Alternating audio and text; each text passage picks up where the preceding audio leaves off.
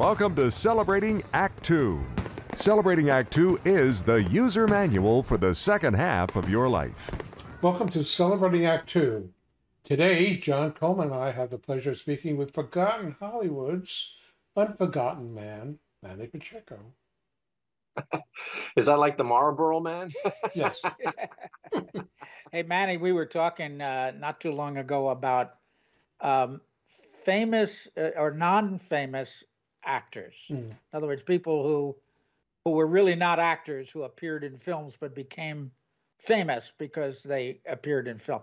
Mostly what today we'd call reality people. But the big example was, forgive me the name of the film, Russell, World War II amputee. The best years of our lives, yeah. Right. Harold. Thank you. Yeah, Thank you for filling that in. So are there a lot of, I can't think of any others, to be really honest, other non-actors who became famous? Oh yeah, but I would let's begin with Harold Russell because he's really probably the most celebrated. Before I talk about him though, you're talking about people who actually had casted roles as opposed to somebody who does a cameo or a walk-on. You get George Steinbrenner showing up in Major League and all of a sudden he's there for like 2 seconds and then he's gone.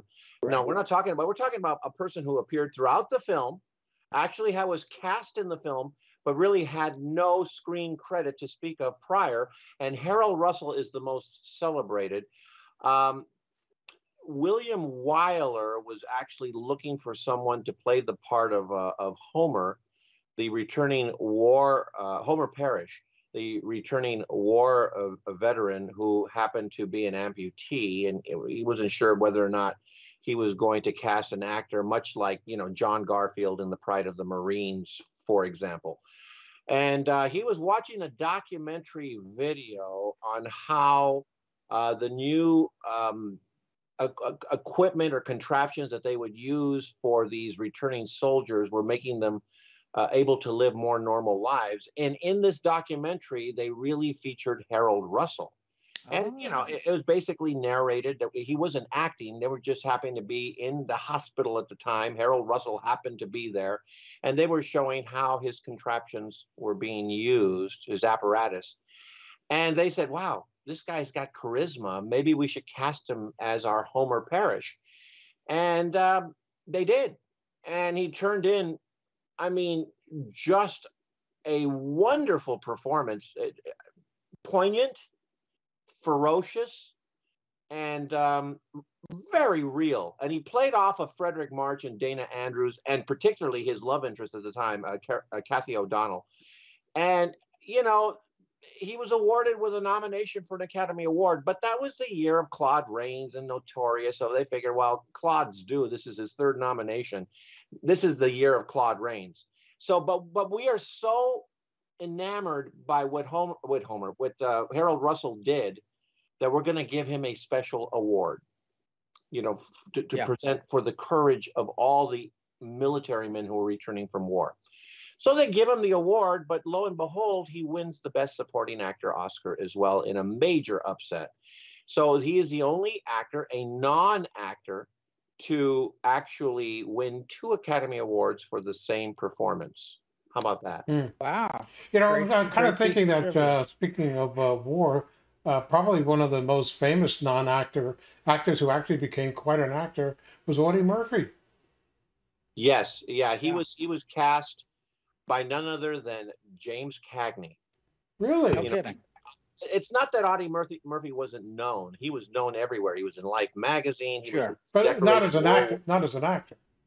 No, as a war hero. Yeah, as a war hero. And James Cagney and his brother came across this individual, Audie Murphy, but then they soon found out that he carried a lot of baggage. All of the PTSD that goes on. He was not a well man. And he was not controllable. So they basically sold his contract off, I believe, to Universal. And then they wanted to tell his story, and they put it in a movie, To Hell and Back, and they cast him as as himself. Yeah. And he was so successful and so good at it that he spent the next decade making just a slew of westerns. Yes. And he was very, very good. He became an actor, and he became a good actor, and he played opposite some really good talent. I mean, I'm James Stewart comes to mind. I believe Randolph Scott as well. He was just one of these non-actors who really could have been an actor had he not gone to war anyway. But I don't think he would have been given the opportunity. I don't think that was his direction. But his heroics during World War II changed all of that. So yeah, I think Audie Murphy's a really, really good example. Give us some others. Yeah. Manny, before you go forward, did did Harold Russell ever go on to do other films? I think he did one, maybe two others. I know that when his wife became very, very ill, and he didn't have the money to care for her, that he actually sold one of his Oscars to raise the money to care for his wife. Yeah. So that was really sad, but still really wonderful human being that Harold Russell was. Yeah.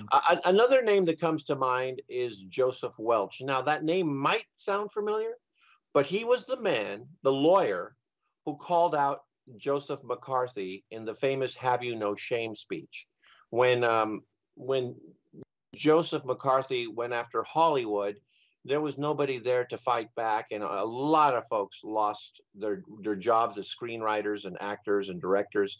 But when he started going after the military for communism, many folks put their foot down. Colleagues of the senator put their foot down, but it was the articulate Joseph Welch who finally said, "Mr. Senator, have you no shame?" And he just went on, and just on live television, just ripped out the heart of the argument of Joseph McCarthy. He became so famous and so well known, this little milquetoast of a man with a bow tie, that he was cast as a judge in the film Anatomy of a Murder. And the part was laid out for Spencer Tracy, but he was about to work with Stanley Kramer in Inherit the Wind, and he didn't want to do two trial movies back to back. So they turned to a non-actor, and Joseph Welch was absolutely spectacular. I believe he was nominated for either a SAG Award or a Golden Globe Award, and he probably would have done more roles. He was so good at it. But about a year later, he died of a heart attack. So he didn't get a chance to really fulfill, I think, his promise as an actor, and his promise as an actor. I mean, as a man in his 60s, I mean, he was going to begin his career in much the same way Sidney Greenstreet began his career in his 60s as well. So, wow, interesting topic. Actually, there's some people that were maybe performers of some kind. I'm thinking like Will Rogers, who I think to remember to be in a number of films, but he really wasn't an actor. And I don't even know in the films that he was in whether he was really more a commentator, a narrator. No, he was in silent comedies really early on. He's a pioneer in early film. No. He was a filmmaker through and through. He saw the magic of film way early on. I mean, we're talking in the 1918, 1919 into the 1920s. Oh no, he bought into cinema real early, and so. But there is another actor in the 70s, Dr. Hang Nor, who was in The Killing Fields, won himself an Academy Award. Again, died prematurely. He was murdered as well, as a refugee. I don't have the details on why he died, but he was murdered. I do know that. And I don't think that he was going to go on to have a film career, however, but he did make the one film, earned himself an Oscar. And so, it's amazing how these non-actors are really beloved. I mean, really beloved by the Academy, the voting membership. They really love to award the underdog, if you will. So, I don't think there was many. I mean, I probably could sit here, and if we really thought hard enough, we could come up. Let me throw one out to you. I was thinking of two performers who became actors, both women, and one actually became a fairly good actor. I was thinking Jennifer Lopez, although she made a whole bunch of maybe at best B No, movies. she But did music Cher, videos. what about Cher?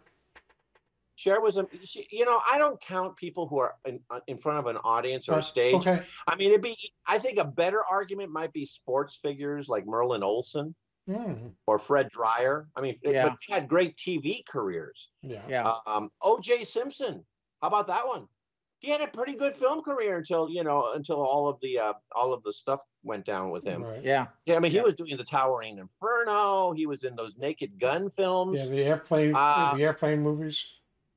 Was he in those? No. He was in the Naked Gun one. You're thinking of Kareem Abdul-Jabbar, which is another non-actor who actually appeared in the airplane film. Right. Well, that was more of a cameo. Right. No, he was cast. He actually was billed, and he was in through half the movie. No, absolutely.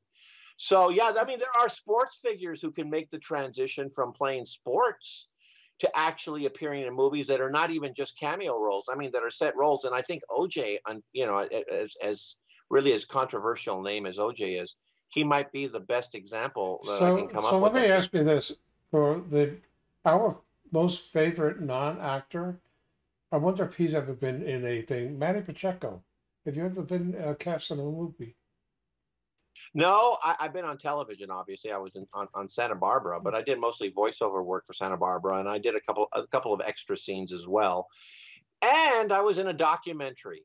Oh, there you go. I was in a documentary called Karaoke Fever in 2001, and it actually aired at the Los Angeles Film Festival, and that was kind of cool. I got to go to a midnight screening of that. And I was, of course, on the Emmy-nominated talk show in studio. So I'm proud to have on my resume a program that was actually Emmy-nominated. But, you know, as far as movies go, no, I'm waiting for that first callback. Well, you know what I think? Get ready for your close-up, Mr. I think that if Hollywood is watching today, I don't want to put your phone number out there because all your adoring fans will start calling you. And I know that you have a limited data plan of only 100,000 calls a month. So, well, this has been interesting, Manny. The only things we haven't talked about are aliens like E.T. and people like that, but I guess they didn't really quite fit the profile. As usual, we don't know where Art's going with this, so this is a good time to end. Yeah, you got that message. Yes, I did. Thanks, guys. I appreciate it. For more on Celebrating Act Two, visit our webpage, follow us on Facebook, subscribe to us on YouTube, and tell your friends. Celebrating Act Two is the user manual for the second half of your life.